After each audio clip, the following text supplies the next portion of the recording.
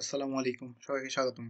এই পার্টে আমরা আমাদের ডাটাবেজের যে স্ট্রাকচার ছিল সেই স্ট্রাকচার অনুসারে টেবিল তৈরি করে নিব। তো আমি আমার ওয়েব সার্ভারটা অন করে রাখছি। এখন আমি লোকাল হোস্ট /php myadmin এ ঢুকবো। আর এখানে একটা ডাটাবেস তৈরি করে নিই, ফিউশন বিডি নামের। আর ফিউশন বিডির মধ্যে যেটা করব সেটা হচ্ছে সোংস নামের একটা টেবিল তৈরি করব, যার মধ্যে কলাম থাকবে 4টা। ফার্স্টটা হচ্ছে আইডি, সেকেন্ডটা টাইটেল, থার্ড সাইজ, আর ফোর্থ যেটা ছিল ইউআরএল দেই, ইউআরএল।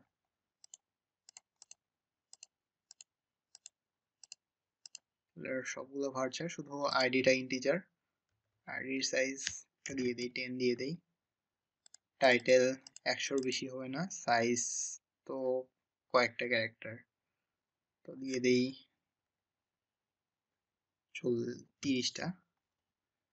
আর ইউআরএল এর সাইজ বেশি হইতে পারে, তো 1000 দিয়ে রাখি বা 500 দিয়ে রাখি, সমস্যা নাই।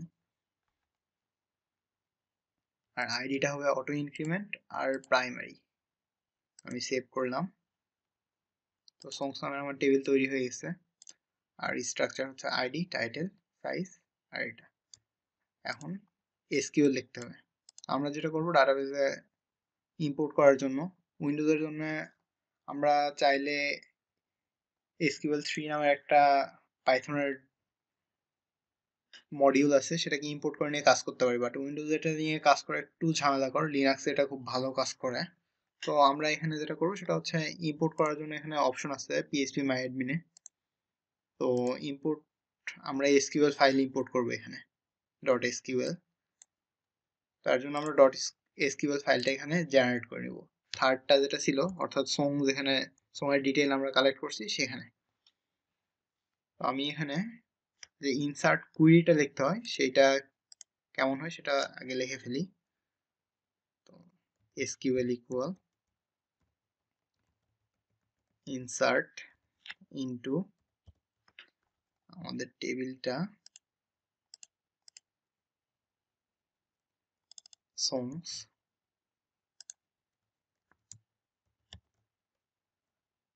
যেখানে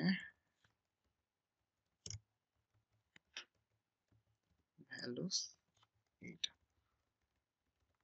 তো টেবিলের কলামগুলো দেখে আসি, কি কি কলামের নাম দেওয়া ছিল।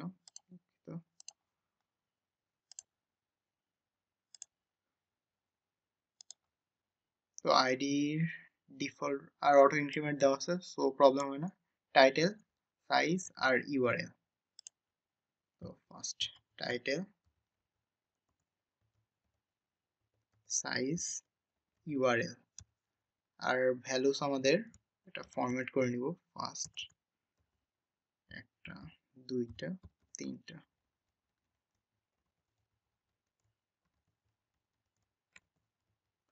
ডট ফরম্যাট, ফার্স্টটা ছিল আমাদের টাইটেল, সেকেন্ড সাইজ, আর থার্ডটার নাম আমরা এখানে ইউআরএল দিছিলাম সম্ভবত। হ্যাঁ, ইউআরএল।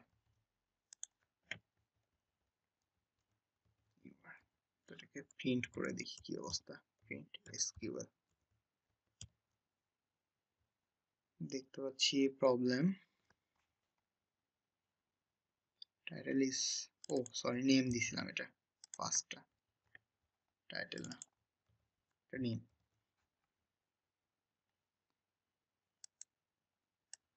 আর শেষে একটা new line, semicolon, backslash n। দেখতে পাচ্ছি একটা করে আমার কুইরি তৈরি হয়ে গেছে।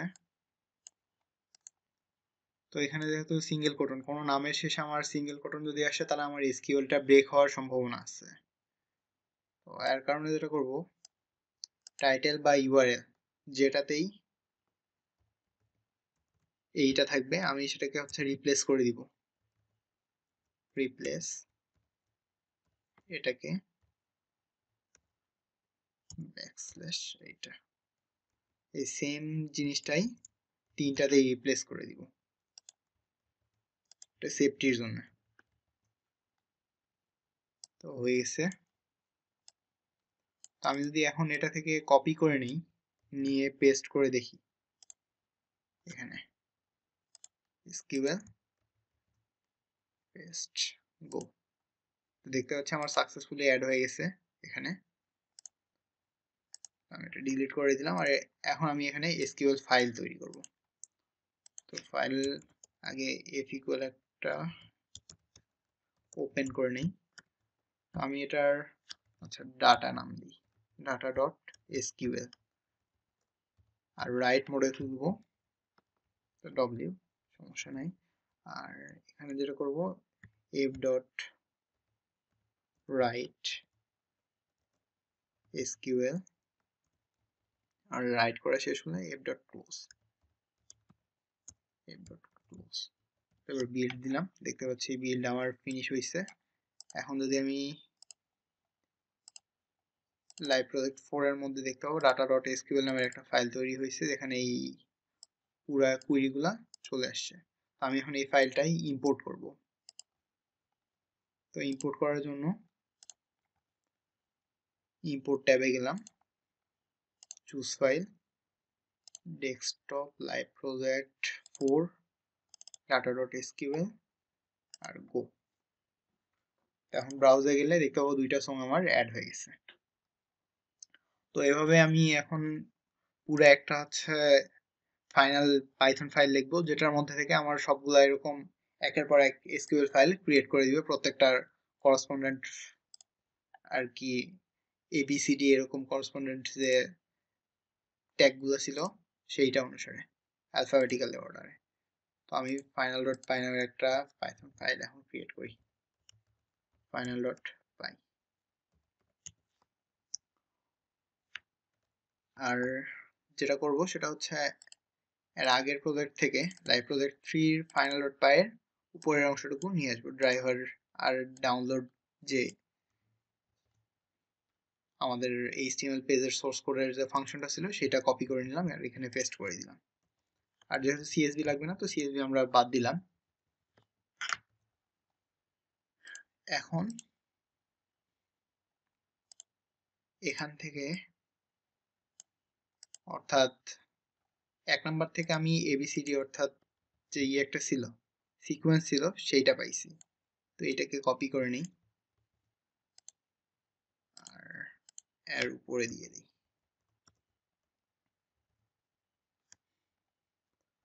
তো আমি এখানে যে ইউআরএলটা পাবো সেই ইউআরএল এর মধ্যে ঢুকলে 2 নাম্বার পেজের যে সোর্স কোডটা আমরা নামাইছিলাম সেই জায়গাতে বসবো। তো এখান থেকে আমি এই সোর্স কোডটা কপি করে নিই।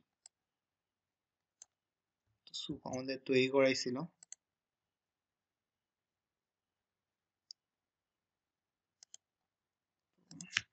যেটা লাগবে সেটা হচ্ছে এই অংশটা,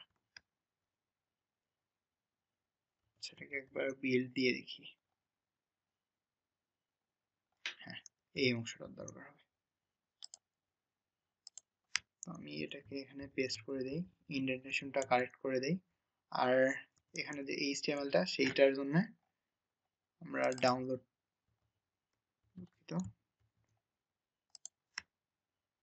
html ইকুয়াল ডাউনলোড পেজ, আর এর মধ্যে যে ইউআরএলটা ছিল সেই ইউআরএলটা পাস করে দিব।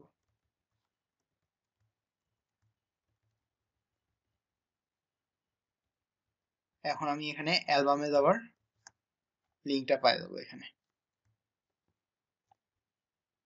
তো প্রত্যেকটা অ্যালবাম পাওয়ার পরে আমি যেটা করব, অ্যালবামের ভিতর থেকে সংগুলা কালেক্ট করব, আর সংগুলা কালেক্ট করার পরে ফাইলে রাইট করব। তো এখানে একটা স্যুপ আছে, আগে বিউটিফুল স্যুপটা ক্রিয়েট করে নিই, তারপর নিচের অংশগুলো পেস্ট করে দিব। তো এইটা আর এখানে এইচটিএমএল, তো যে লিঙ্কটা ছিল সেইটাকে এইচটিএমএল দিয়ে দেই। আর এখান থেকে এই অংশটা কপি করে নিই।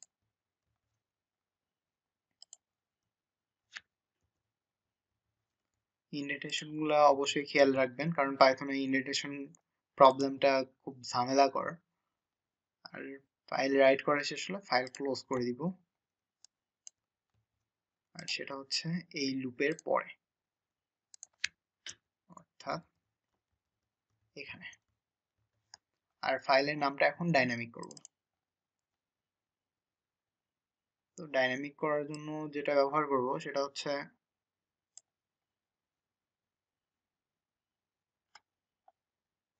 এবিসিডি দিলেও হয়, বা আমরা চাইলে একটা ফাইলের মধ্যে এটা রাইট করে সবগুলো একবারেও আপলোড করতে পারি, বাট ফাইলের সাইজটা অনেক বড় হয়ে যাবে।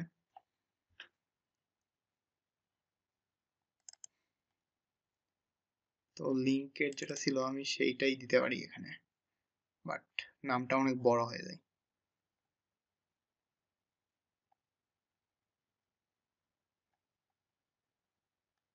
আমি এর বাইরে একটা ভ্যারিয়েবল তৈরি করে নিই, i equal 0। আর এখানে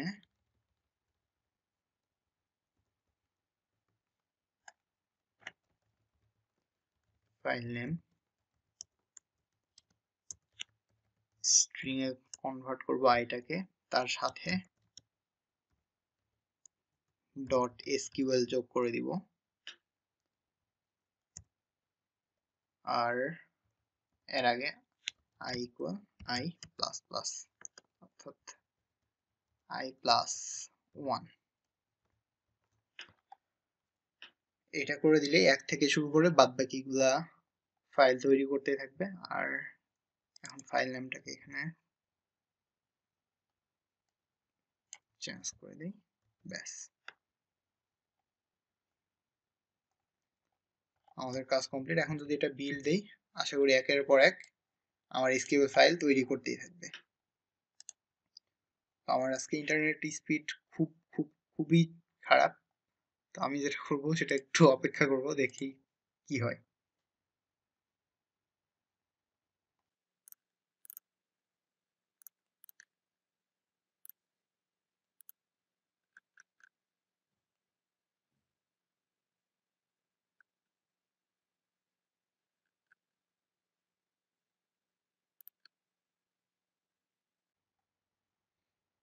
দেখতে পাচ্ছি নিশ্চিত কোনো জায়গায় একটা ভুল করে রাখছি, না হলে এতক্ষণে একটাও এসকিউএল ফাইল ক্রিয়েট হয় নাই।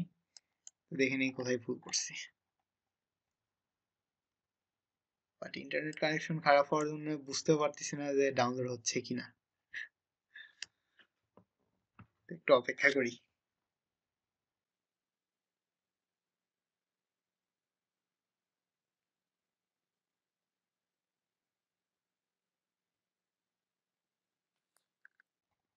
দেখতে পাচ্ছি প্রোগ্রামে কোনো ভুল নাই, বাট ইন্টারনেট কানেকশন খারাপ হওয়ার জন্য এটা হচ্ছে না।